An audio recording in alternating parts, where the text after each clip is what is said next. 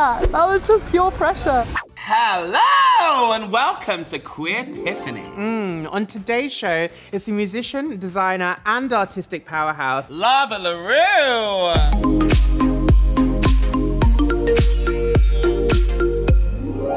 Thanks for having me, how are you? Oh baby. So good. I'm very good, but I'm a bit parched. Yeah, Should we get a should bevy we boo? Oh, chin chin babies. Oh. Right. I want to know, Lava, what's your Queerpiphany? My Queerpiphany was a Tumblr account called hi-fidelity. It's 2010.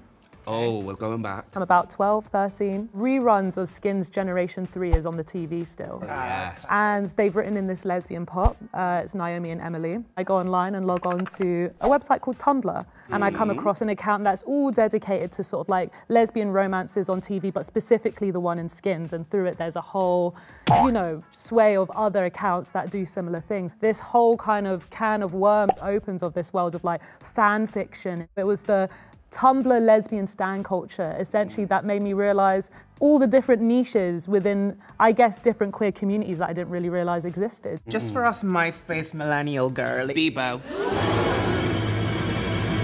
Okay. You learn anything every day. You do. Can you explain what Tumblr is for those who don't know? So I think for people who don't know what Tumblr is, it was this multimedia platform where anything goes. It wasn't based around your looks and who you are. In fact, most accounts were quite anonymous. Yeah. It's literally like if Pinterest and Instagram and then blogs had a baby, basically. But what was more important was capturing like an ideology and a niche, finding your own people. Was the obsession with the actual show or with the content that was coming out of it? I would say the show itself was quite impactful. I definitely felt something when I first watched that like lesbian on-screen relationship, but the main impact was the community around it, the fan-based community. It definitely was a turning point, finding other people who were like, oh, I feel the same too, and this is the word I use to identify with that. It gave me the actual language. Camp, I love it. Hey, stan culture. The thing that I really liked about like the FEI, like Naomi account, was that it also had like an anonymous ask thing that like, again, like later apps would like get really popular, and people would ask that account like relationship advice or things that they were going through in school, like I'm closeted, and People could share similar issues. exactly. So shout out like the fan fiction culture. Right. So it was know. kind of like an online safe space Yeah. for you Yeah. to discover who you were by discovering underground subcultures of queerness. For sure. People can out themselves within each other, like when they're ready. Yeah. Yeah. I am here, here Yeah. I am, hear me roar. So can you set us a scene for when you first found the Tumblr communities that really helped you understand what you were looking for all this time? I feel like the representation that I had of queerness before I discovered Tumblr was a bit sort of like, it was a very commercial sort of like rainbows and sparkles.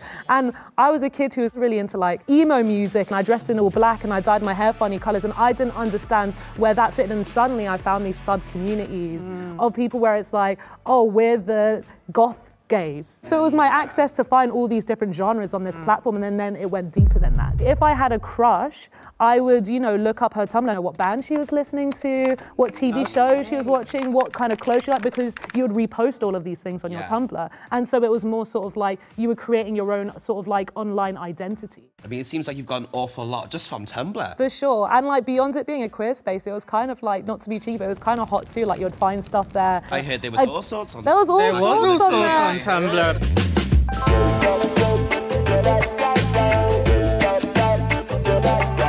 It was the first time that I saw maybe like sapphic content of, you know, that where it was like made by women for other women. Yeah. Or non-gender conforming people. Salava, Yeah. if we were to throw you a big party to celebrate your Queerpiphany, what would it be like? You got 30 seconds. Go! Ban you! Toilets, Dalston Superstore. Dress code. 2007 emo. Theme. 2007 emo. Top guest. You. Who would perform? A super group of me, Joan Jett, Willow Smith, and Sarah Paulson from American Horror Story. Oh, I effing live. Party anthem. Party Rock Anthem by LMFAO. Oh my said God. that. Drink! Apple juice. That's time! It's gonna be gorgeous. I mean, I'm there. Who else is there? Joan Jett's there. We've got LMFAO on the decks. I don't know why I said that. I don't know why I said that. Thirsty parched. Thirsty parched. Yeah! We should start a band and call it Thirsty Thirsty Parch. Parch. It sounds like a good band. Yeah. So we know how you made best use of Tumblr back in the day. Were you sharing your own content and stuff that you'd made, or were you just sharing other people's? It was a mixture of the two. Like, it was stuff that I wanted to see more of in like the community, but I also did like illustrations. It was kind of me expressing things that, you know, I would see problems like online, and I would make illustrations that were representative of that. And there was like an illustration that I made, and it was just about like censorship over like body image. It said some women feel empowered by nudity, some women feel empowered by modesty, and it's not your place to say which one should empower them. And it went like Tumblr viral. Demi Lovato reposted it, Willow Smith reposted it, Paris Jackson reposted it, and then like news outlets like snatched it and were like, this is Paris Jackson's opinions on nudity. That went super viral, like beyond Tumblr. That was on everything. Yeah, because like Demi like posted it on like their Instagram, and yeah, it was pretty wild for me, like, you know, barely starting A-levels at that point. So, if Tumblr never existed, where do you think you'd be right now? I always wonder if I would have found it on like another internet space. Hopefully I would have found my way to them, because we used to have like Tumblr meetups in Camden. Oh, I love. It was really cute, and it was a super sort of like very Tumblr internet. meetup under the bridge. What happened? It was. How do you know that? I know Camden. Baby.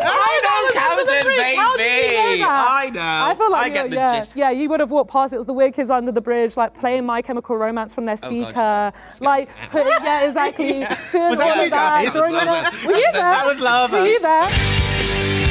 I come from like Caribbean mixed heritage, and like me even liking alternative things was quite a strange thing, and also an acceptance of like queerness also in that community was like an ongoing sort of thing in battles. The thing with alternative kids is you already feel like ousted from society, so you accept the others. So I did find a group of kids who were some of the first people to accept like my queerness. So today, if kids wanted to find similar subcultures of queerness and they want to explore online or in real life, what kind of advice would you have for them? In terms of like discovering yourself, it's finding that sort of like moment of that niche of like, I feel represented by this. And I feel like where people get swayed is they start dressing or acting well, performing because they think that's the scene they want. Like once you start feeling comfortable in yourself in that niche, you naturally attract people on the same wavelength. Oh! Do you know what I'll do? I'll just read what it says on the thing. How about I just stay on script? That'd be good, wouldn't it? Right, Lava Baby, I want us to look to the future. Looking into your queer still ball, what do you hope for the future of these amazing communities now that Tumblr is basically extinct? I think it's the online spaces and like the venues where we met up, and having those in real life spaces is the thing that is like inherently such an important foundation just across the queer community. Like not even in my weird little internet stan culture niche, worldwide. But like we've seen so many like queer spaces like shut down. How cool would it be if there was like a specifically queer goth bar? There was accounts that had that vibe, that energy that I used to follow. Surely if we're progressing, that's what's gonna happen. Find your people and build those spaces. Find your people, build those spaces, and drink lots of apple juice. Right, we like to keep things classy on this show, which is why we're taking a serious moment now to properly honour Lava's Queerpiphany. And we'll be inducting it into our biblical book, which we like to call the LGBTQIA, the legendary giant book that Queerpiphanies are immortalised in for always. So Lava, would you like to say a few words to give this book, this moment, the gravitas that it deserves? Wait, let me take my hat off, put some respect on it. All right, my Queerpiphany. First of all, I'd like to thank my old Wi-Fi provider for giving me access to the deep queer parts of Tumblr at the age of 13. Second of all, I'd like to thank the scriptwriter, whoever wrote in the lesbian plot and Skins Generation 3, because that was a Queerpiphany moment for me. But most of all, I would like to thank the Tumblr account, Effie Naomi Lee. You are anonymous, wherever you may be. You may be someone I know. You may be Mary Berry. But overall, thank you. That was my Queerpiphany. Wow! That was gorgeous. I got it all on camera. Sweetie. Thank you so much, Lava Baby. Thanks for coming down, gorgeous. Thanks for having me. And you guys, if you need any more info or support on the issues raised on today's show, you can find it on the links that are on your screen right now. Stay gorgeous, and we'll see you next time. Bye. Bye. Trust me, babes. Not hitting like and subscribe on all things MTV UK is just not an option. You gotta do it right now.